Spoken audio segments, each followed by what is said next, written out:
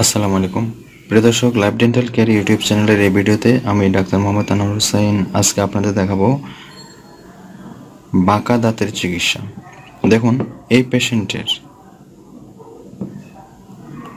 উপরের বাম পাশের 2 নম্বর দাঁতটি ভিতরে চলে গিয়েছে, যেটি কিনা এই দাঁতটি যেমন বাইরে রয়েছে, নিচের দাঁতের বাইরে।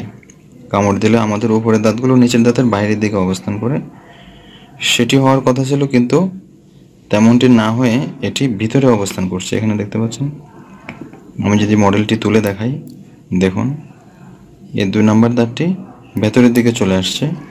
চলে আসার কারণে সেটি লক হয়ে গিয়েছে। দেখুন, ভিতরের দিকে লক হয়ে গিয়েছে। কামড় দিলে সেটি ভিতরে অবস্থান করে। ভিতরে অবস্থান করার কারণে দেখতে পাচ্ছেন এটি ভিতরে চলে গিয়েছে। পেশেন্ট যখন এভাবে কামড় দেয় তখন এই দাঁতটি ভেতরে থাকে। ভেতরে থাকার কারণে দাঁতটি ধীরে ধীরে ক্ষয় হয়ে যাচ্ছে, পাশের দাঁত নিচের দাঁতও ক্ষয় হয়ে যাচ্ছে, এবং তিনি আত্মবিশ্বাস নিয়ে হাসতে পারেন না। এই সমস্যার সমাধানের জন্য অর্থোডন্টিক চিকিৎসা নিতে তিনি আমাদের লাইভ ডেন্টাল কেয়ারে এসেছেন। দেখতে পাচ্ছেন এই দাঁতটি 2 পাশ থেকে ক্ষয় হয়ে গিয়েছে। এটিকে অ্যাস্থেটিক রিকন্টুরিং করে এরকম অ্যানাটমি দেওয়া হয়েছে, যেটি আপনারা একটু পরে দেখতে পাবেন।